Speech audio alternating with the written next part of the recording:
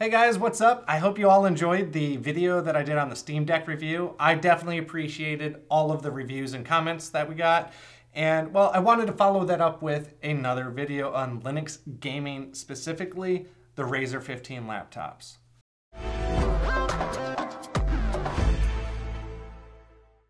Now looking at both of these systems, you can see that Razer doesn't really change their product lines a whole lot year to year. The 2018 looks almost identical to the 2021 version, with the only exception of the IR camera that's featured on the 2021. The bezels, the lighting, the trackpad, everything else appears to be almost identical, except maybe my NTP servers. The 2018 edition is running an Intel i7 8750H, which is a 2.2 gigahertz processor, 16 gigs of RAM, which was an upgrade at the time, half a terabyte of M2 storage, a 1080p 144 hertz refresh rate monitor, and a GTX 1060. Now, GTX 1060 is not going to wow anybody in current age, especially when going against the 2021. Now, as for the 2021 version, it's running an Intel 11800H. It's a 2.3 gigahertz processor. It's running 32 gigs of RAM, 1 terabyte M2 storage, and an RTX 3070. So a current gen, for at least now, GPU. Now the monitor is the 165 hertz refresh rate. I could have gotten the 360. It's a 1440p monitor either way, and I didn't really care, so I went with the 165. Now, when we're talking a way too broad spectrum of a synopsis, the 2021, because it's a 3070, runs most games well on high settings. Now, it is a laptop GPU, laptop power, so it depends on if you're on battery or plugged in, but overall, I've been very pleased with it. 2018 being a 1060, it runs most games well on medium. And I say most games, but we're probably talking about the 75%. Anything above that, as we'll discuss here in a moment, really starts to see performance impacts no matter what graphical settings you are on. All right, so before I get into the nitty-gritty on the performance between these two systems, as well as running on top of Linux, let's talk about the trials and tribulations of getting Linux running on these. With the success of the Steam Deck, I thought the first try should be SteamOS.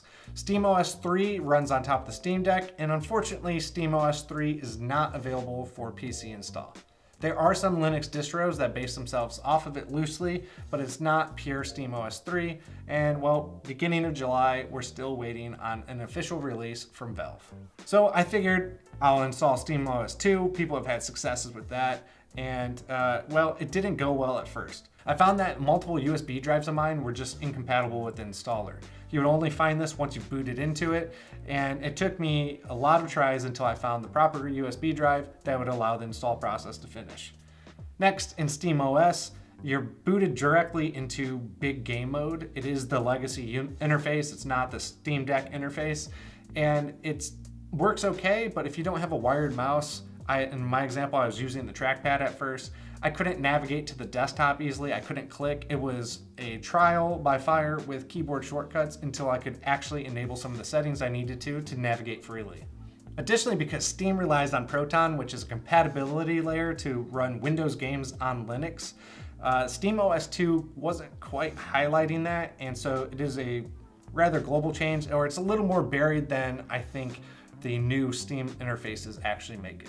So finding that, enabling that, took a moment. Otherwise, all of the games actually listed as incompatible to play, but it would list as I could stream them from another system, which did not work well.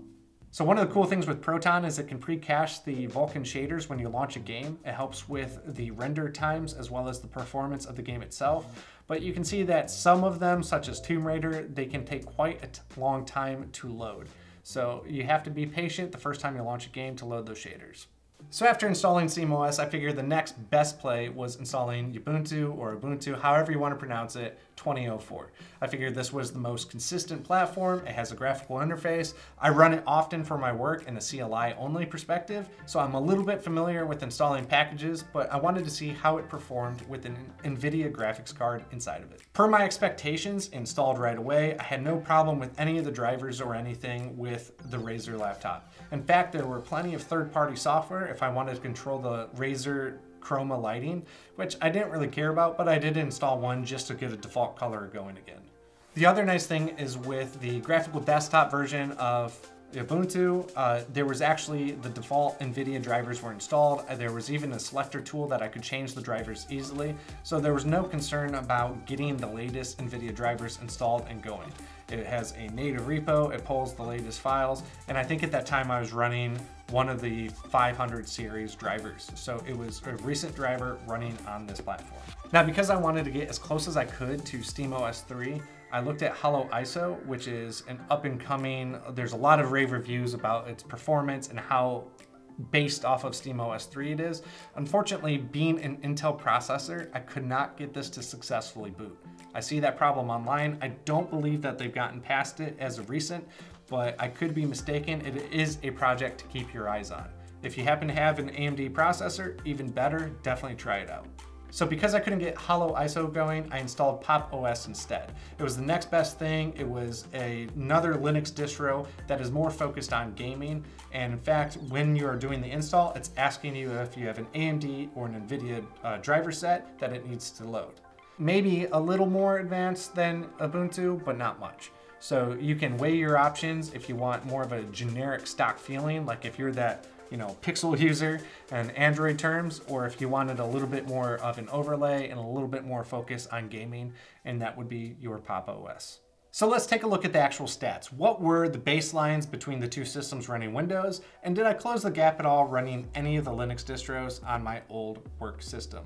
Now, as a baseline, I did run this monitor at 1080p instead of the 1440 that it is typically set at, just to try and keep the similarities as close as possible. Taking a look at the chart, you can see that I was able to run 3D benchmark since both of these started on Windows, and the new system was running at about 88 frames per second, where the old system was running at about 23 frames per second.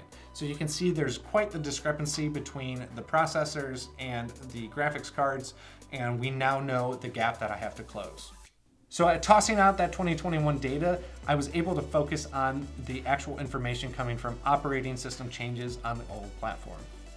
As you can see, there's not really a consistent difference between the operating systems and the games. PopOS ran Control better than both Ubuntu and Windows, but Windows ran Cyberpunk better by almost a factor of 2x over both of the Linux distros.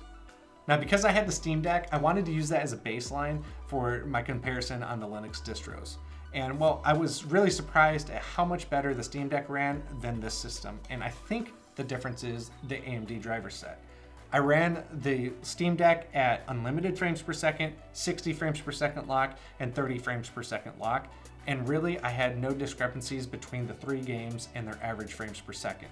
Each of these games outperformed not only the Linux distros of PopOS and Ubuntu, but also greatly outperformed the Windows system in some situations. Now, I was pleasantly surprised with the performance that the Steam Deck had against the laptop. I thought they would be about even if I was lucky. And now I know the Steam Deck was running a lower resolution, but the enhancements that Valve has made with Proton and with SteamOS 3 seem to really be taking. I'm looking forward to trying SteamOS 3 when it actually comes out and loading it on top of the system. Maybe that will help, maybe the driver sets, maybe the changes that Valve has been making will help run this a little bit better on Arch Linux instead of Debian based, but we'll have to wait and see. So what am I to do? Should I run Linux on this and take the wins with the losses, or should I keep it on a Windows platform and just know that this is going to be a shelfware hardware very shortly? And the answer is kind of wishy-washy. I really liked how fast Linux boots and how fast it functioned because it is a lighter weight operating system. With that said, there are plenty of other gaming platforms that don't quite run well on Linux. I'm looking at you, Blizzard, EA, Ubisoft, etc.